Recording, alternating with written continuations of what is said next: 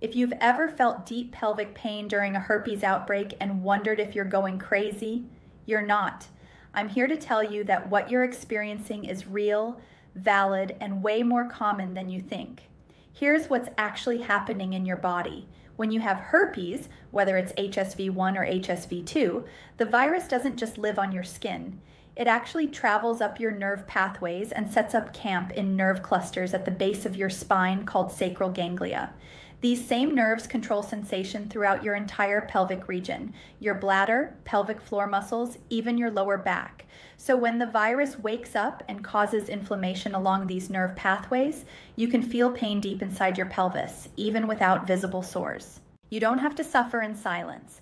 Talk to a healthcare provider who understands pelvic pain, consider pelvic floor therapy, and remember, you're not broken, you're not alone, and there are solutions that can help you feel better.